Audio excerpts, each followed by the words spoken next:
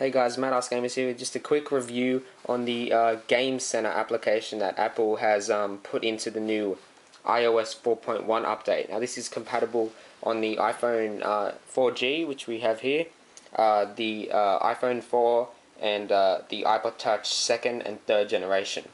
So this is said to be exactly like an Xbox Live. So that's the icon, as you can see there. Just click on that. Alright, so on the home page, me section, you have your username, which is my username there. You can add me if you want. Just how many friends you have, the games that you have that are compatible with Game Center, and the achievements. Alright, so we go to the next tab, which is friends. And basically it just shows all the friends you have. So you can just click on your friends. This is Ty.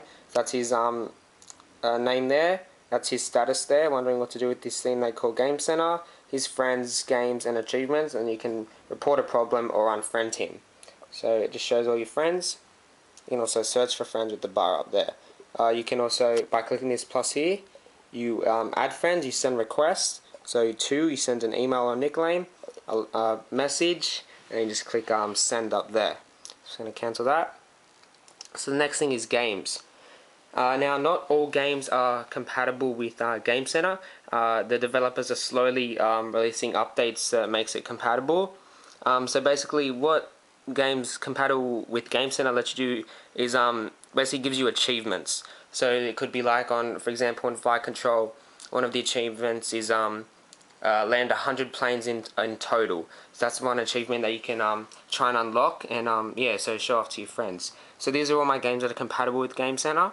So going to Flight Control. Here it shows you the leaderboards, achievements, and recently played. So let's go to leaderboards. And as you can see there, it's got Regional, Beach, Carrier, which are just all the different levels.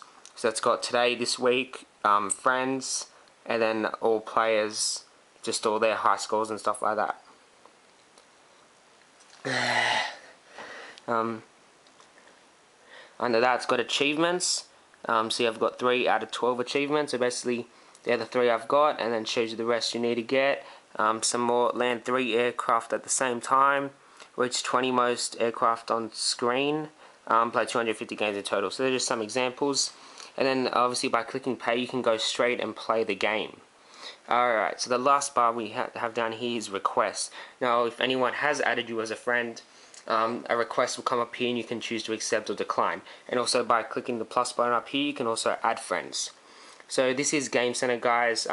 Remember, there's not a lot of games that are compatible with it yet, but updates are slowly coming out. It's really fun. It adds more fun to games, like letting you unlock challenges and stuff, and it's just like Xbox Live. So if you have it, make an account, set it up. It's really good, great fun, and yeah, thanks for watching.